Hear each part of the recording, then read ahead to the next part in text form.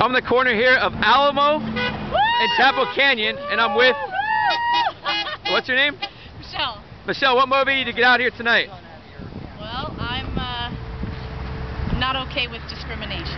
And I'm going to ask you to speak louder, but how did you hear about this? Is it a group of friends, family members? Oh, it's just us coming out and standing for what we believe in. And where'd you get your signs from? My husband drove down to Van Nuys and picked them up. And are you going to be a part of any Get Out the Vote drive to get people out to vote, or are you just waving signs?